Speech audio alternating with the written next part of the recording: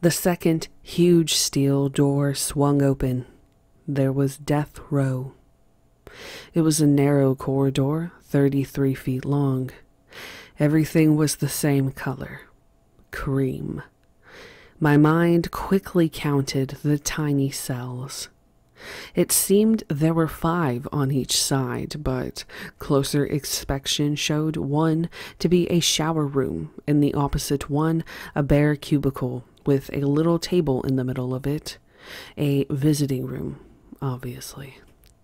One cell was for the guards, known as staff, 1 man and 1 woman. They looked at me quizzically as my escort, big, old, bushy Mr. Morrell, led me in.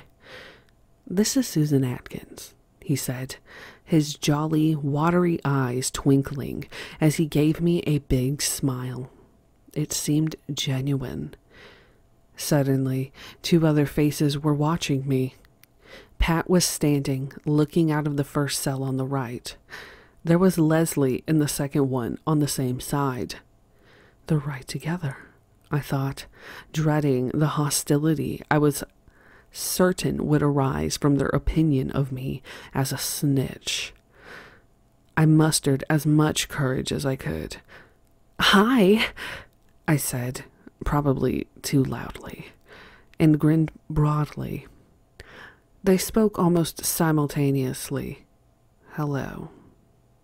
It was very cool. Each stepped back from the doorway of her cell.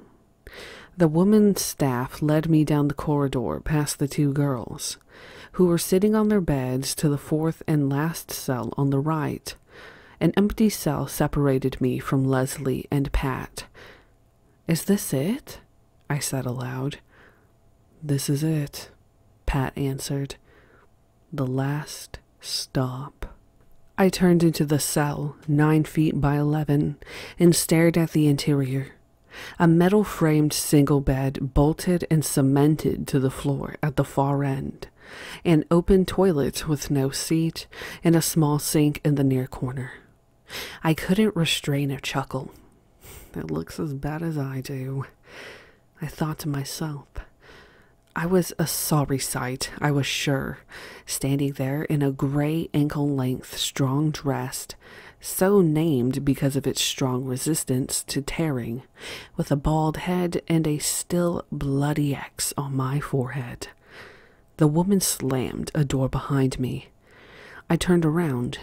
It was made of bars and a grill with an opening for passing things through. An awesome steel door with an 8-inch square window at head height was ajar. "What about that one?" I asked the woman. "Aren't you going to close that one too?" "That one stays open all the time except for emergencies. Except when you want to shut it to use the toilet." Ugh. I looked at the open john. Not even a cover. The woman went back to the head of the corridor. "And that was Death Row, SCIW, the California Institution for Women. It was a low, sprawling, military-like institution near the city of Ontario, 40 miles east of Los Angeles. I had been impressed by the setting on the way in, a plateau of farmlands with mountains almost everywhere you looked. It was really the boondocks, dominated by Old Baldy, a massive 10,000-foot mountain only a few miles in the distance.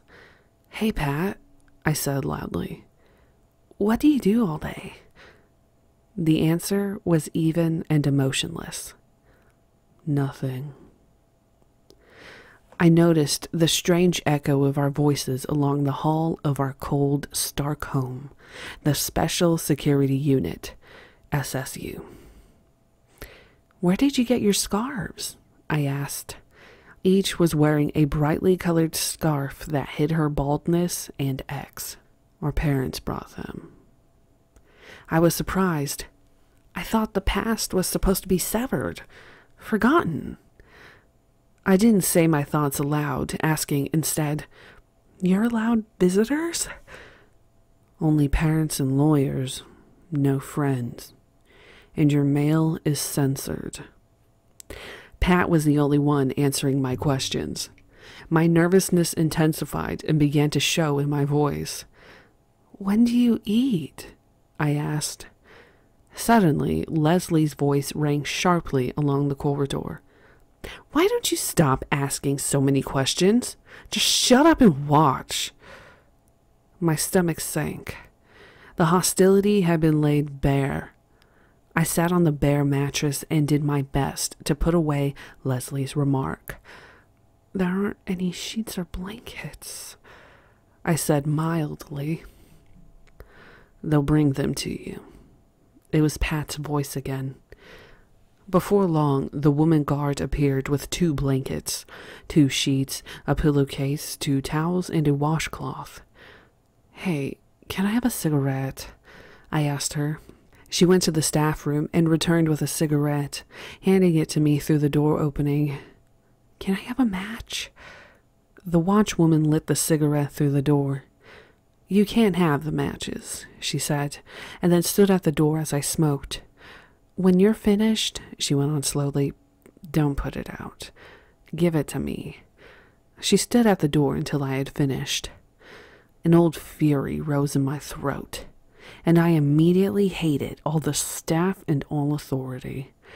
I cursed the watchwoman without speaking. My anger, which was all over my face, didn't seem to faze her, however. A few minutes passed, and the male and female staff brought lunch to us, sliding it through the slot in each door. I stared at the plastic tray. There was 1 frankfurter, hash brown potatoes, green beans, ice cream, milk, coffee, placed in plastic dishes and accompanied by plastic knives, forks, and spoons. "Not bad," I mumbled softly. The food at Sybil Brand had been terrible. I ate quickly, pushing aside the hot dog. Like most of my colleagues, I had stopped eating meat a year and a half or so earlier. Finishing the meal, I yelled for another cigarette. "Just a minute," came an answer. I waited 20 minutes, my rage rising higher and higher until I was ready to blow it at the woman. But Morel brought the cigarette. As I smoked, I asked him, "When am I going to be let outside?" I expected a short retort, but instead, the aging correctional officer, who stood 6'2" or 3" and must have weighed about 220 pounds, answered warmly, "Right now, my friend." I looked up into his face. He had a big wad of chewing tobacco in his one jaw. His eyes still twinkled. He opened the door for me, and I looked out into an enclosed yard, about 50 feet wide and 20 deep. Stepping through the doorway, I took a deep breath of fresh air. I hadn't seen the outdoors up close in nearly 2 years. I walked into the afternoon sunshine and held my face up to it. I had grown very pale and thin during my early imprisonment. Spotting a patchy piece of dirt near the right corner of the barbed wire fence, I walked slowly to it and sat down. I picked up a small handful of the thin dirt and let it run through my fingers over and over. After a few seconds, I scooped some into my hand and lifted it to my nose. I had forgotten what dirt smelled like. Completely lost in my moment of return to nature, I sat and played in that little patch of dirt like a child. I don't know how many minutes passed, probably only a few, but I became aware that I was crying. I looked up into the pale blue Southern California sky, and I saw out of the corner of my eye that Morel was watching me tenderly. In a few moments, I noticed other things in the yard. Right behind Morel was a tree, beautiful and green, and there was a second one, too. And there, straight ahead from the door, was a concrete bench. My eye swept all over the low brick buildings, the strong high fences, the lawns, the sidewalks that made up CIW. It's like a campus, I thought. But it was far away, despite its nearness. I got to my feet and walked to one of the trees. I touched it gingerly and then put my arm around it. "Nice tree," I said, and hugged it. I turned to the correctional officer. "How long can I stay out?" "An hour for now. You can come out at one at a time for an hour, but always with a guard." At the end of the hour, as I was being escorted back into my cell, I asked if I could stop and talk with Pat and Leslie for a minute. "Not right now," Morrell answered. His eyes were tender, but his expression was serious. I could tell he was concerned about my relationship with my two co-defendants. I had picked up some whispers along that line as I was being skin searched and showered that morning at the receiving guidance center. "Let's see what'll happen now," I had heard one woman say. "She's in it for now," I thought another said. Pat and Leslie had been at CIW about a month when I arrived after being sentenced for the Hinman murder, and they had plenty of time to plan a strategy for dealing with me, whom they considered to be their personal snitch. Our togetherness front had collapsed after our trial. There had even been talk of their planning to kill me. Back in my cell, I slept until supper, which consisted of beef stew on noodles, creamed corn, 2 slices of bread, coffee, sugar, milk, and chocolate cake. Again, I skipped the meat. By nightfall, we had a new lone watchwoman for the night. She was kind enough but distant, keeping a close eye on all of us and making notations in her logbook. She seemed to be interested in anything we said or did that would cast light on our attitudes. It was a strange sensation to know that all your words and actions were being monitored. On death row in California, residents were allowed the luxury of television sets, although in that first stage the 3 of us shared one, placed on the wall opposite our cells. I could see most of the screen by sitting to the far right of my door and peering left. It was uncomfortable but provided one way of passing time in those early days. Later, we would really move into luxury when each of us was provided a set.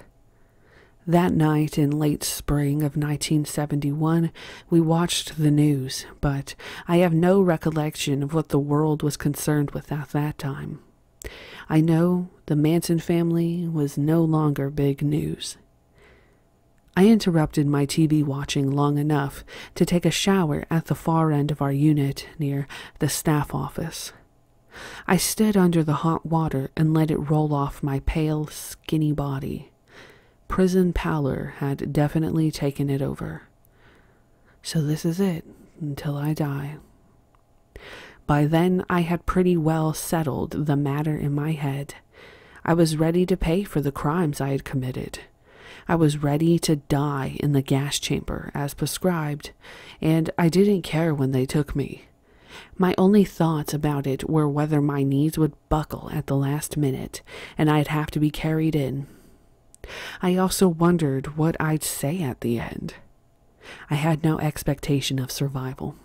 I was scared and confused, but not about the gas chamber. It centered on my aloneness. I had betrayed humanity.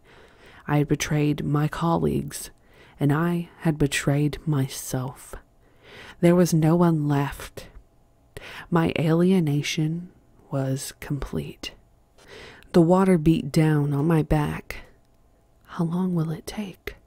I thought. Will they continue to freeze me out for the rest of time? Will I be able to keep from going crazy? That was a strange thought. Am I already crazy? We watched television until 11:30 when the lights were put out, except for the bare light bulb in each of our cells. Occasionally in the night, my nervous sleep was broken by the soft, rubber-soled tread of the watchwoman's shoes pacing up and down the concrete-floored corridor. Step, squeak, step, squeak, step, squeak. Work on the Special Security Unit of the CIW began during the penalty phase of the Tate LaBianca trial.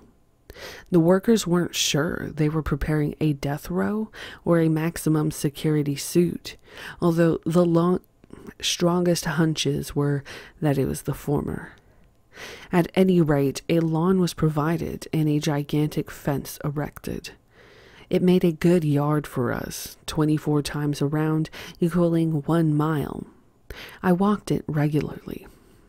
There was also ample space for us to plant our flower gardens. Our capabilities in making things pretty, as well as our embroidery talents, which were revealed by Pat and Leslie before I arrived, gave us rather an ambiguous reputation.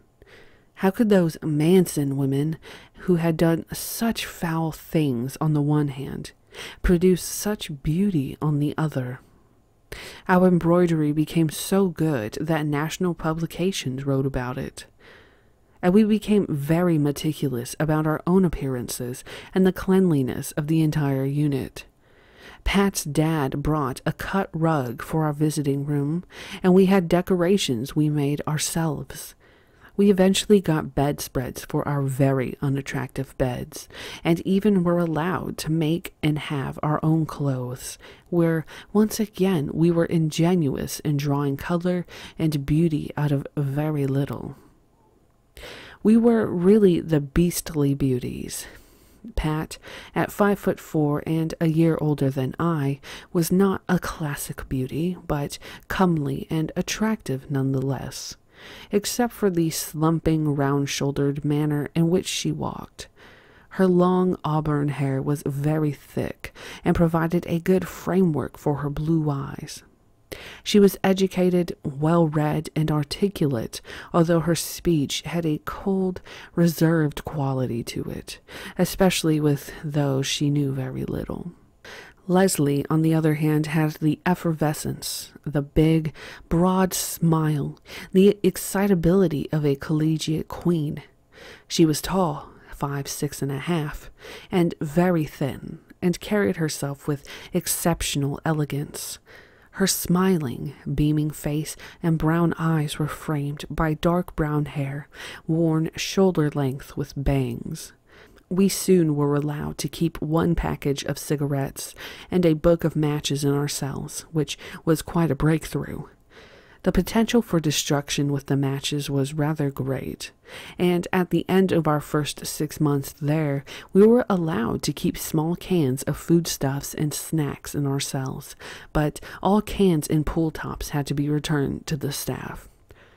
Inside our cells, we were permitted to have cardboard boxes for tables to set things on. It took about 3.5 years for us to get additional furniture, a desk, closet, and wooden box to cover the toilet. Despite our refinements indoors and out, SSU was still very much a prison. We were under constant surveillance and the security was tight. There was a hotline telephone, for example, placed between the 2 heavy doors leading into our wing from the other part of the building.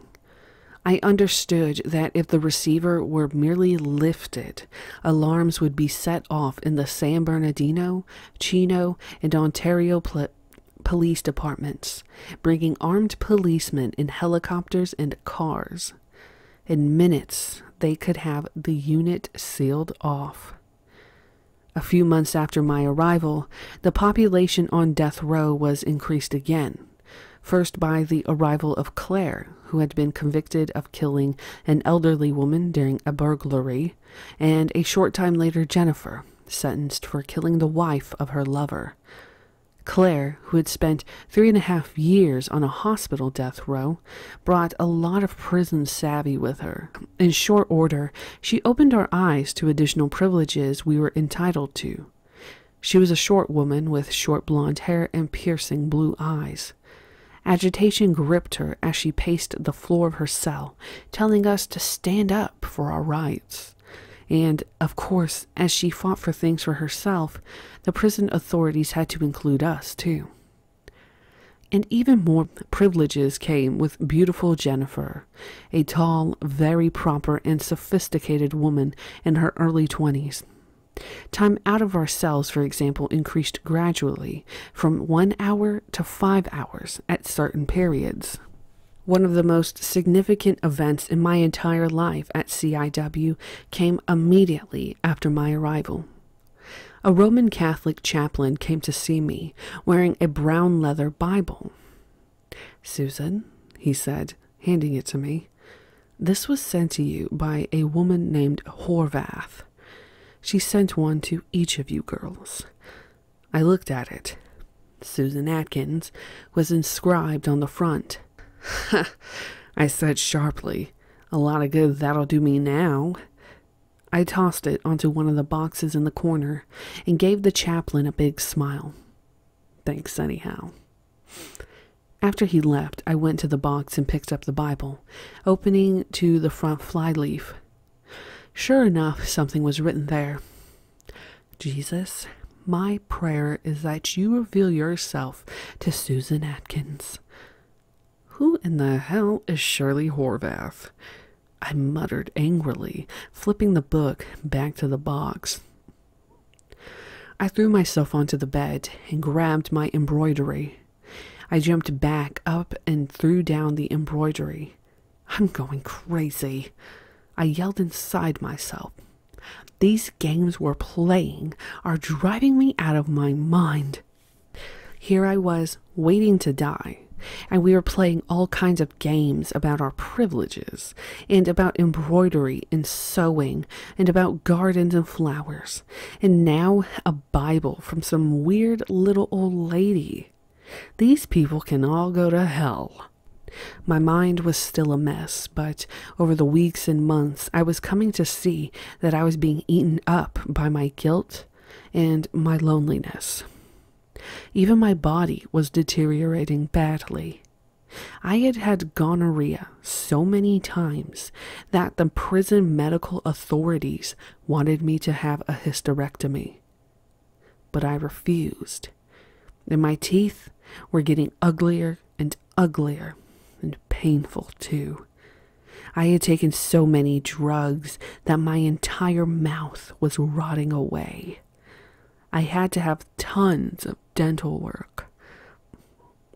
But my guilt, what was that about? Was I sorry for what I had done to innocent people? No. I was sorry mainly for the betrayal of the people I thought I had loved. And I was being forced to live with two of them in a space the size of someone's living room. My twisted dreams at night never ended. I was alone. I was hated. And I hated in return. My letters to my remaining family were full of that hate, full of attempts to inflict pain. I was determined in my mind and madness to infect everything and everyone with pain and madness. Had that Los Angeles reporter been right? Someone had told me what he wrote, probably Leslie or Pat. Was he right? Watching her behavior, bold and actressy in court, cute and mincing when making eye play with someone, I get the feeling that one day she might start screaming and simply never stop.